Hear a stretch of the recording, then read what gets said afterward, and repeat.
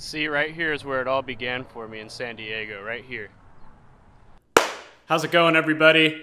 Not a sports betting video today, but it's a question I get asked all the time, and that is, what's it like living in San Diego? Well, instead of just answering that question right now, how about I take you on a little tour of San Diego, show you those, then I'll come back and give you my 2 cents on living here.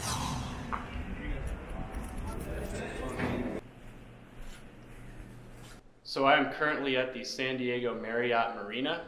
This is the hotel we stayed at in 2008 for the Poinsettia Bowl against Boise State. Up until the point I moved here last year, this is all I knew about San Diego, is this hotel and kind of the surrounding area. So I still have the main bowl gift we got that year right here, with the Poinsettia Bowl logo engraved in the back, if you can see it. But that was 2008. I moved here in February 2019, 1 year ago. So this right here is the San Diego Convention Center. If you ever want to come to Comic-Con, this is where you're going to be. Now this is a gas lamp quarter. If you're into bars, restaurants, nightlife, clubs, this is your place. But it's not really my scene, so I don't spend any time here. So I'm at Petco Park. Despite me living within walking distance, I've never been to a game here before. I didn't go to a single game here last season. Now I'm going to walk to my apartment.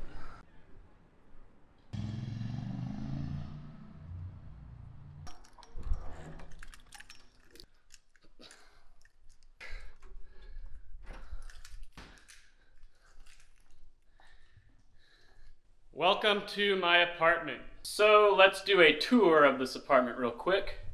So we got the entrance, I got some coat racks, I got a little nightstand.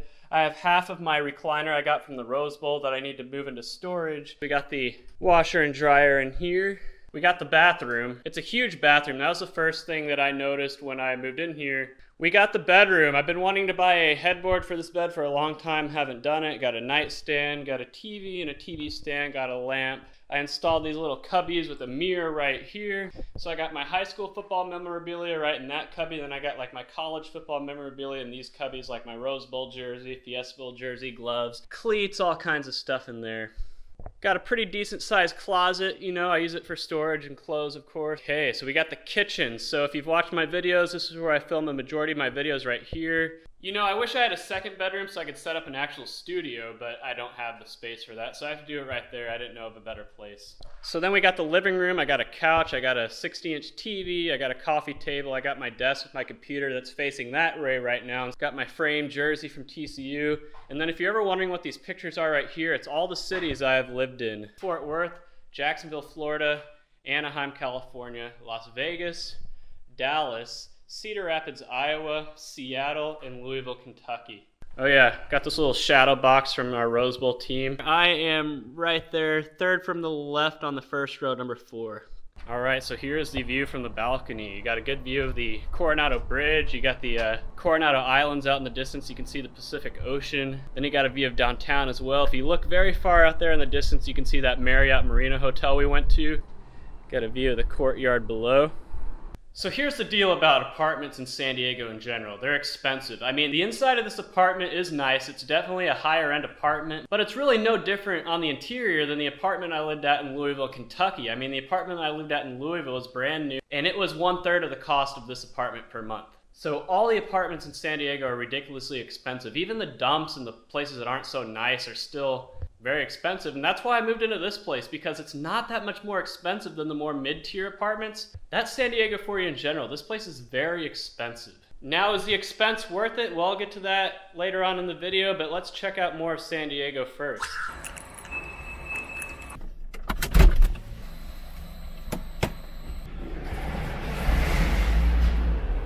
So I live on a street with a lot of homeless people. Right now it's not too bad because they mostly scatter during the day, but at night this entire street is just lined with tents and homeless people and everything. My car got broken into a few weeks ago and they stole my wallet and license and everything, so I've had to deal with all that lately. So obviously you can see I was able to put my top down on this car on February 1st. Now I feel like there's a lot of stereotypes about the weather in San Diego. Everyone thinks that like every day of the year it's sunny and 75, and while that's the case most of the time, it's not all the time. I mean, it still does rain. It's definitely cloudy some days, especially in May.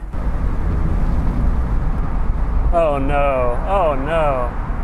Yep, this is one of my biggest pet peeves of San Diego and California in general, is just how this traffic all hours of the day, even on Saturdays. Need to get on I-5 North, and here we go. So where I'm headed right now is what a lot of people think of when they think San Diego, and that is the beach.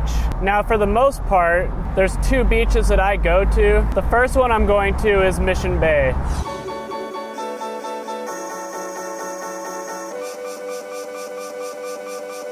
Welcome to Mission Bay.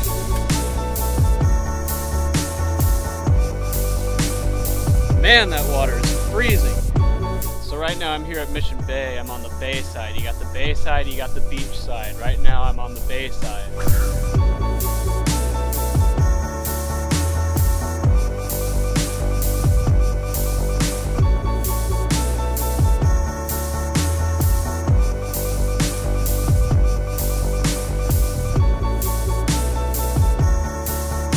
Don't get how people can get in the water. I mean, I know it's 80 degrees and everything, but the water temperature still has to be around the 60s. I mean, I'm from Texas though, and I wouldn't even get in the pool unless it was at least 80-degree water temperature, so. Okay, now I'm going to walk over to the beach side of Mission Bay.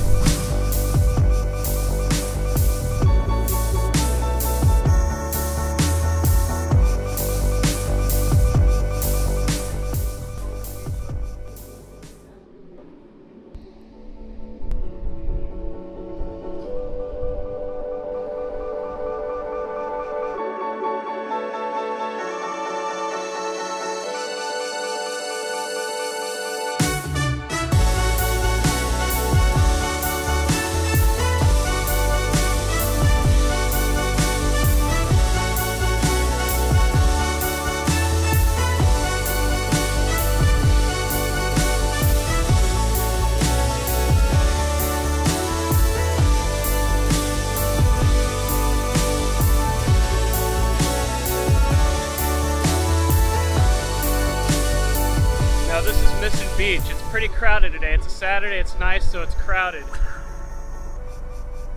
So I'm right outside SDCCU Stadium, but this was the site of my first ever bowl game, the Poinsettia Bowl.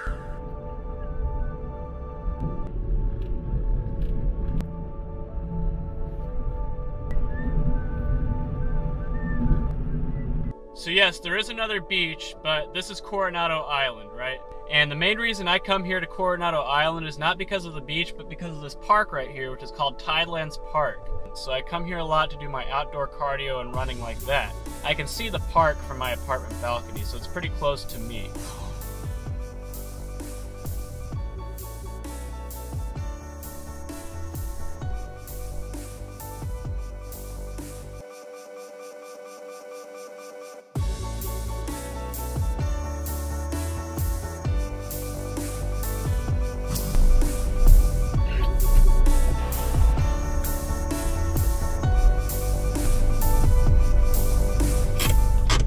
Here's a pro tip: when you're going to Coronado Beach, just park in the residential neighborhoods and walk.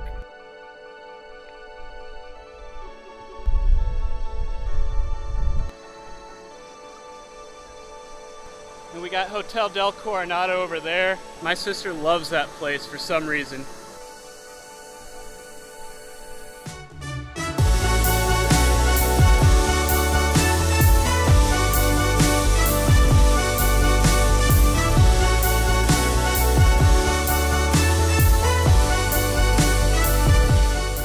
See everything out there on the hillside over there?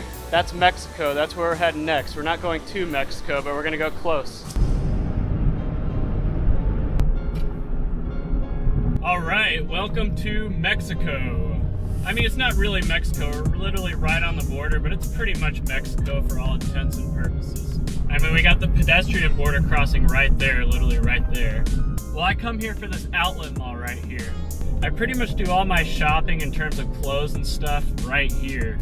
You know, a lot of people ask me, do you ever go into Mexico? No, I do not, because Tijuana is statistically the most dangerous city in the world. Really, the only reason anyone would want to go across the border over there is for two reasons: prostitution and drugs, and neither of those things appeal to me at all, so that's why I don't go.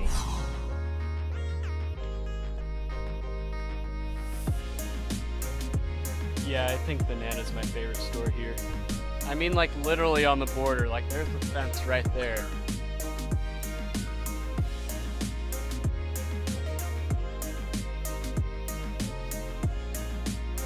Alright, so I get asked a lot, where do you go grocery shopping at? There's an Albertsons like 2 blocks from my apartment, but I only go there for absolute emergencies.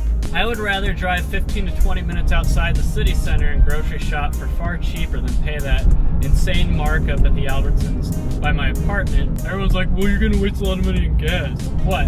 I spend, what, $3 in gas to drive, you know? Well, here's an example. A can of black beans at the Albertsons downtown is $2.50. A can of black beans at where I'm going right now is 89 cents. So there's already $1.60 saved right there. The place I'm about to show you is what I call a hidden gem in the San Diego area.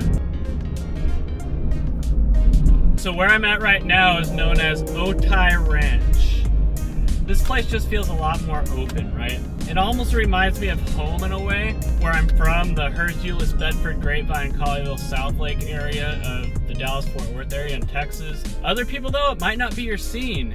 You might not like chain restaurants and all of that stuff. You might not like that. You might like more walkable neighborhoods, you know, with quirky restaurants and stores, farm-to-table, organic artisan restaurants and craft breweries and all that type of stuff. You might like that. That's not what this is. If you want that, go to the North Park neighborhood. That's where my gym is in San Diego. It's definitely one of those hipster type neighborhoods. It's impossible to find a parking spot, and the only reason I go there is to go to the gym because the gym I go to is awesome. But I do go grocery shopping here, and I'm about to go to the main place I grocery shop. I'll show you that in a second.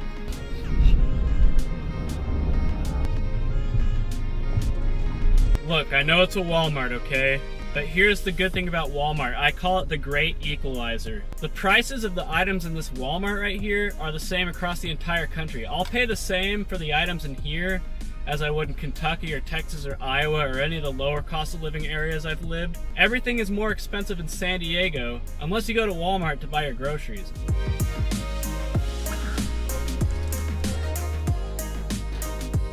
Alright, well that pretty much wraps up the tour of San Diego for today, so to speak. Now let's go home and wrap it all up. Alright, what'd you think? I mean, great weather, good scenery, beaches, all that. Living here must be great, right? Well, not exactly. Here's what I actually think about living in San Diego.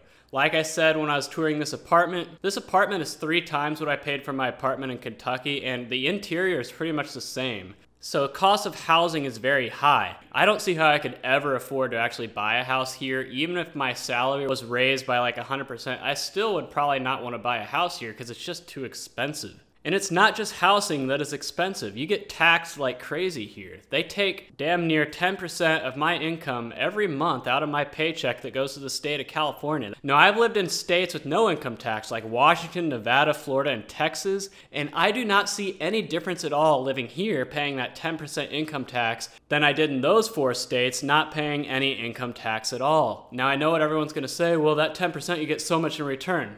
Like what?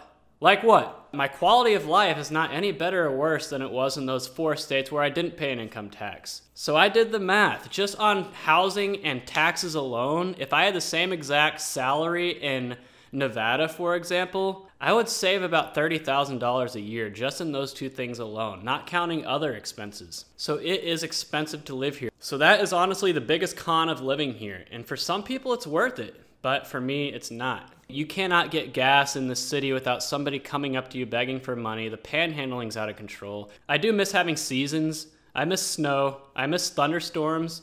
It never storms here, but you could chalk up the weather as a pro. And if you're a beach person, that's a pro. I try to go to the beach sometimes, but I just hate getting sand everywhere, all on my feet, all in my car, all in this apartment, and I have to vacuum. So when you add all that up, would I recommend living here? It really depends on what your values are and what you prioritize and what you don't prioritize.